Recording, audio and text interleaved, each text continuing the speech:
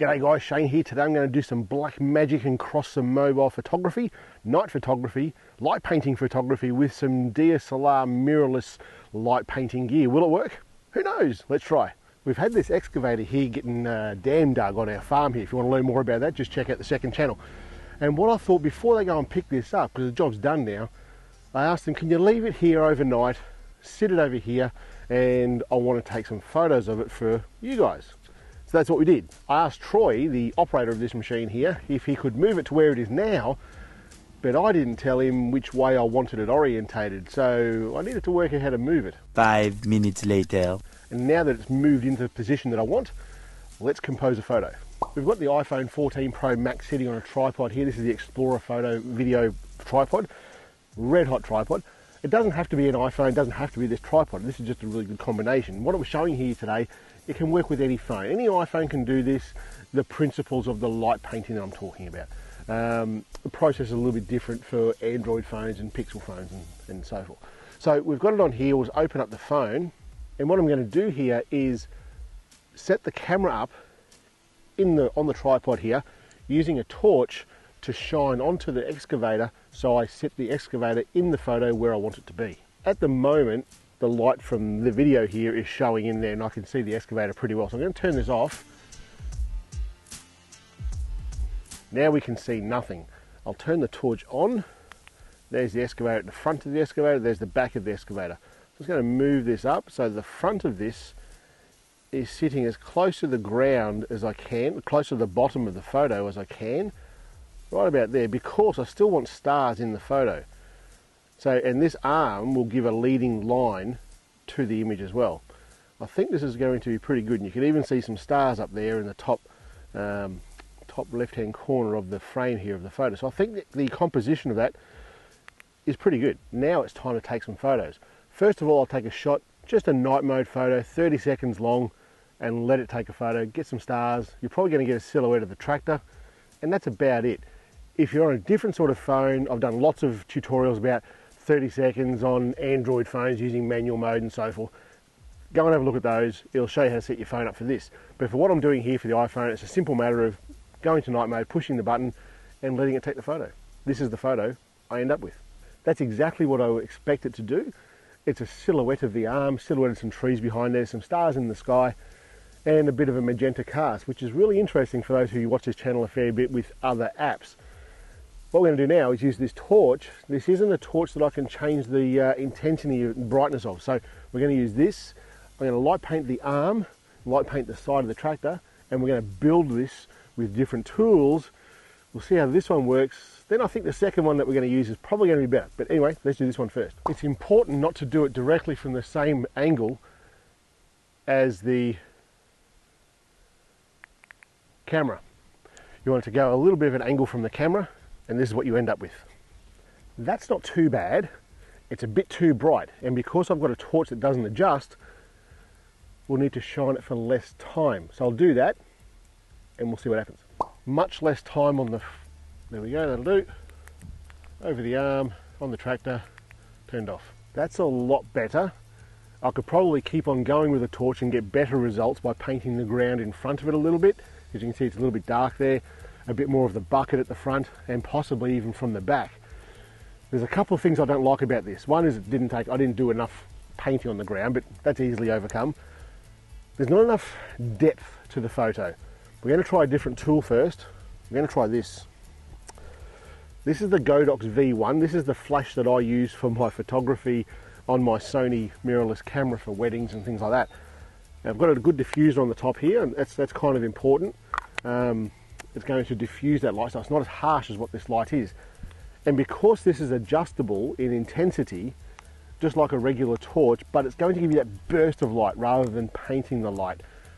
And why that's important is for days where it's a little bit like today and it's a little bit windy, or tonight I should say. On this subject it doesn't matter too much, but if you've got a tree that's blowing in the wind, a flash, a strobe if you like, from something like this is going to freeze frame those leaves on that tree, so it's not going to be blurry. And that's kind of important if that's the sort of photo that you're going for. Anyway, I'm going to set this up to probably 1/64th maybe power, and we'll try it. It can go really bright, But I think with the way that computational photography on this works, I want it lower. Probably not as low as it can go, but I'll go say 1 or 2 steps up from the lowest setting and we'll try it and we'll see how we go. 30 seconds, there we go, taking a photo. I'll just duck around to the front of the machine, hit it once with the strobe, bop, there it goes. Duck around to the side like I did before with the torch. I'm only doing this once, I'm not going to do it multiple times. Because this diffuser that's on here is a dome sort of a diffuser, it throws the light out pretty wide. So we should be able to get, just with that 2 shots alone, we'll see how we go. That worked incredibly well. I'm really impressed with how well that worked. What I like about this is that it's got a good coverage across the whole machine, across the ground as well. Only 2 bops, if you like, 2 bops, 2 flashes, 2 strobes, just like this. That's it, just 2 of those, one from the front, one from the side. 1/64th of the power is actually pretty bloody good. The sky looks pretty good for an iPhone. Is that all we want to do? I want to add more to this. There's not enough depth to this photo. I think I want to put more light onto it. I'm going to try 2 things. One, I'm going to put a light inside the cabin first. I'm going to use this small rig light here. It's got a diffuser on it. The thing I like about these is that I can bring the intensity right down to 1% in percentage increments. So I'll put it on 1%. I'll put a color on there, maybe a green color because it'll contrast well enough with that orange. Now, green or blue, one of them will work. And then we'll try the same photo again. So I'll put this inside the cabin and we'll do it again. I've got a feeling it's going to be too bright. Anyway, we'll try it. I'll take the photo. As you can see, what we're doing here, we're slowly building the photo, building the light. The torch, a little bit too intense.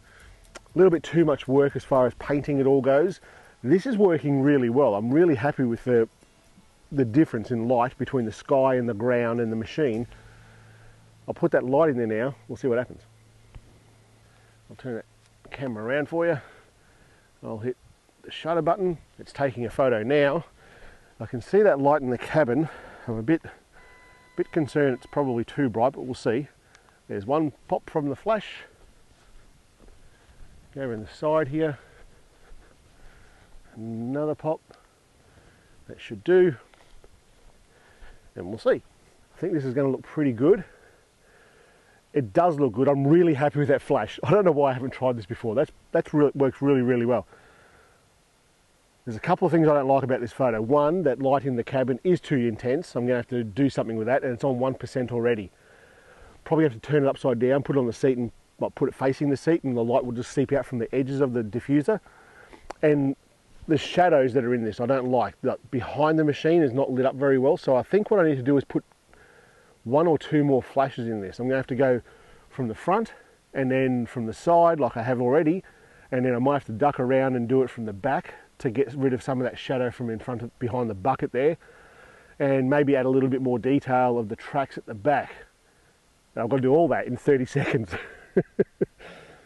I could use an app like Even Longer or Reflex here, or Re-Expose, and let it go for longer, but the stars will move in that time and I don't want that to happen. Anyway, let's see how I go. I've just adjusted that light. I've turned it upside down, put it in the seat, and I know it's on.